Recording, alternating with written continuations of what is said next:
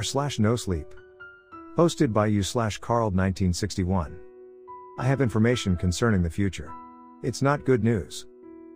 If you're reading this, I want you to know in advance that this is not a warning. That would imply that there was a chance, however small, of changing things. There isn't. The flow of time cannot be altered. What's going to happen is meant to happen and there's nothing that can be done about it. I'm sorry for that, honestly I am. Think of this as more of a heads up than anything else. I can't get into too many specific details, partly because the nature of my work is extremely confidential, but also because the project is so under wraps, with so many layers of classification, even I don't know exactly how it works. I'll give you the short version. I work as a researcher on an extremely top-secret government-funded project concerning the nature of time travel. 30 years ago, scientists discovered a rather crude but effective way to open a portal in the temporal flow of the time-space continuum. Before you get too excited, there's catch, well, actually, several. First, physical time travel, i.e. transportation, is not possible, at least in any practical way we have yet to discover. In other words, you can't go back in time and stop the Kennedy assassination or travel back to Braunau am Inn, Austria-Hungary on April 20, 1889 and kill baby Adolf Hitler, thus preventing World War II and the Holocaust from ever happening. It doesn't work that way, folks. I guess, technically, calling it time travel would be a misnomer. It's more like a window you can look into. We can observe, but not interfere. Another cold, hard fact you have to face is we can only look into the future, not the past. Turns out time travel is a one-way street after all. The flow of time only goes in one direction, the future. If there's a way to reverse it, again, we have yet to discover it. Thirdly, you can't pick a specific date and time in the future to observe. The exact coordinates cannot be pinpointed. The time flow cannot be directed. Essentially, anytime we open the portal, it's a crap shot on what year we're going to be looking into. Fourth and lastly, remember what I said at the beginning about how the flow of time can't be altered? You ever hear of the Novikov self-consistency principle? Basically, it states that past events can't be changed because any actions taken by a time traveler were part of history all along. In other words, by trying to prevent something from happening, you would just indirectly cause it to happen. Well, we learned the hard way that similar rules apply to the future as well. We learned that when we tried to stop 9/11 from happening after we witnessed the Twin Towers collapse in '97, but I'm not going to get into that. Again, don't ask me to explain exactly how the physics of this all works, I don't fully understand it myself, and even if I did, trying to describe it to you in layman's terms would probably take weeks and just leave you even more confused than before. Observing the future is just a way to gain insights, a useful guide. Like looking out the window in the morning to check the sky and see if you need to take an umbrella with you to work. Last month, we opened the time portal to do some standard research and we learned something horrible. The portal is essentially a window that gives one a view of what a specific location in the world will look like in the future. Like the exact date, we cannot choose a location, it's different each time, the luck of the draw. Based on what we could see, and the language the passers-by were speaking, we guessed we were on a busy street in a city somewhere in India, maybe Mumbai. We studied the portal for any clues to narrow down the location and the date.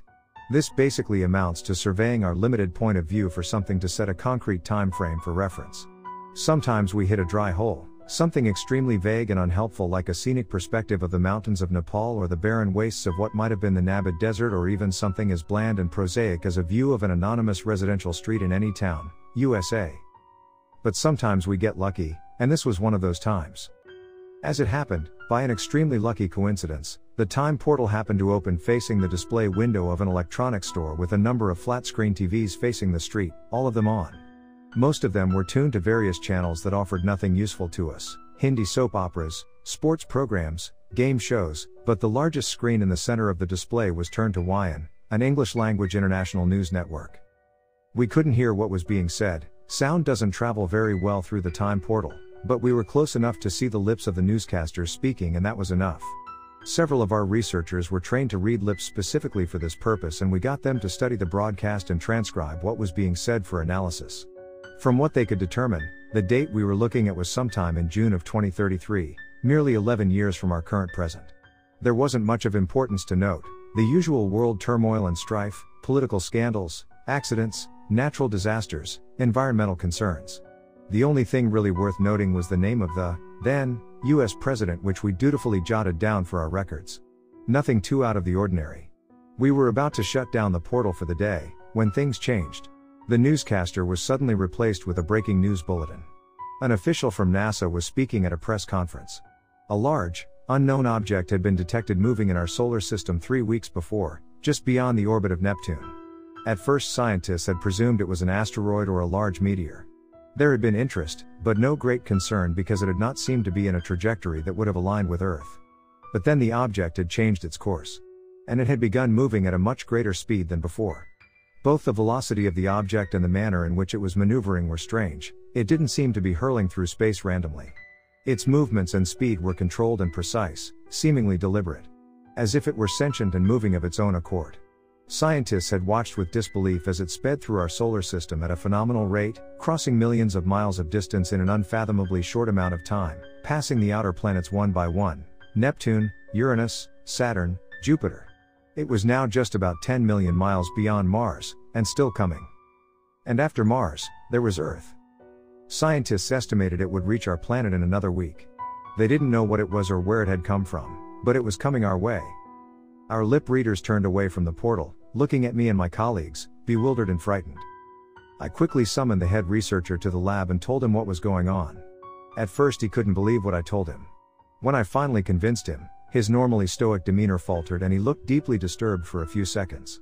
I believe it was only with an extreme force of will that he was able to retrieve his emotionally detached attitude and maintain a clinical facade.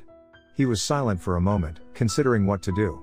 Finally he made a decision and got on his phone to our government benefactors. One thing you should know is that it takes a great deal of energy, and money, to generate the time portal. As a result, our cost-effective SOP was to only use it for short periods of time, usually just an hour or so, once or twice a week, make our observations about the future, record any useful data, and then shut it down. But this was an extremely unique and serious circumstance. If we closed the portal, we would never be able to return to this exact moment. We had to see how this played out, follow the ongoing situation to its conclusion, however long it took, funding be damned. And once the money handling brass were briefed on what was happening, they agreed. It was decided that the portal would remain open indefinitely. We monitored it in teams, around the clock, staying on top of the situation on the other side. Time in the portal passes in the same linear fashion as the present, so when we see events transpire in the future they pass in real time. It went pretty much as you would expect when a thing like that happens. There was the prerequisite worldwide shock and panic, people rioting in fear, the religious types and doomsayers screaming about the end of the world and Judgment Day, the tinfoil hat conspiracy theorists and their half-baked notions that it was all fake and the government was just trying to control the masses using fear and psychological warfare, the UFO nuts claiming an alien invasion was imminent, the crazy redneck survivalists stockpiling weapons and food, people buying bomb shelters, talk of terrorism, mass suicides, the military declaring martial law, the government futilely pleading for calm and trying to maintain a sense of order in a world that had gone insane overnight. A week passed. The object got closer to Earth. The world waited and watched. Finally it got close enough for our satellites to get a clear image and we, them in the future and us in the present, got a close enough look at it. It wasn't an interstellar spacecraft or a flying saucer or an alien satellite. If it had been any of those things we might have been prepared to accept it because it would have been something we had been expecting. No, it was much worse than any of those. We didn't know what it was, but whatever it was awful beyond description. It appeared to be an entirely organic structure. Large, irregularly shaped, roughly spherical in form, and black as obsidian. The surface of the thing, was covered in fissures, and protruding from these gaping cracks were what looked like masses of tentacles. Long, grotesque tentacles that writhed and squirmed all around it, thousands, perhaps millions of them. Horrified, the governments of the world sprung into action. As it entered our atmosphere, defensive measures were taken. Missiles were fired at the creature, or whatever it was, to no avail. For unknown reasons the missiles detonated prematurely, exploding well before they reached their target. More missiles were fired in desperation, with the same result. The world watched, helpless and fearful, as it continued to approach, then abruptly stopped. It hovered in our higher atmosphere, above Antarctica, directly above the hole in Earth's ozone layer, not moving, its journey seemingly at its end. We waited with bated breath for what was going to happen next, what it was going to do. It didn't take long to find out. The increasingly frantic and terrified newscasters began to report attacks being committed all over the world by strange creatures that were seemingly appearing out of nowhere. People were being killed in the thousands, their bodies torn apart as if by wild animals. Days passed, then weeks. The reports increased, the killings numbering in the millions. More and more of the creatures were appearing, multiplying rapidly. Then, another horror came to light.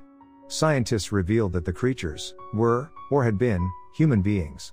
People were changing, their bodies mutating, becoming monstrous. They lost their higher brain functions, all semblances of human logic and reason. They began to attack anyone within close proximity, including family and friends. The governments of the world were at a loss for an explanation. They could only speculate that the phenomenon was somehow related to the strange, alien orbs still floating above the planet. More attempts were made to destroy it, including the use of thermonuclear weapons. All ended in failure. The authorities were unable to contain the mayhem, the militaries of every nation were overrun.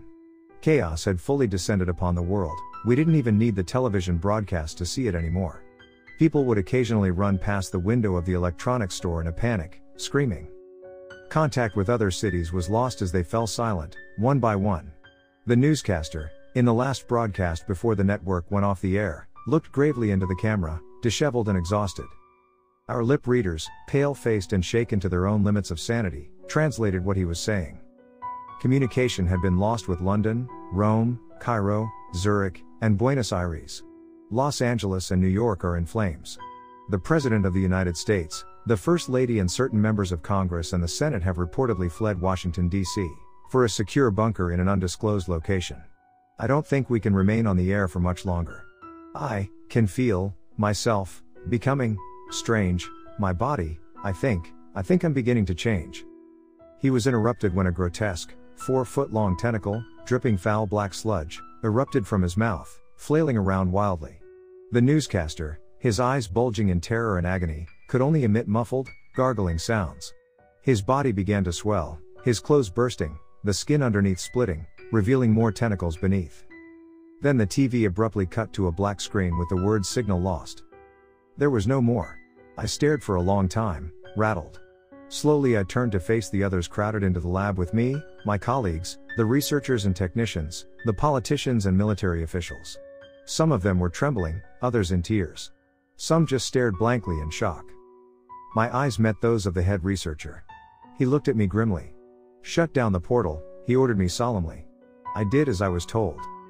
We have 11 years left, give or take. Make the best use of them that you can. Embrace every precious moment you have left.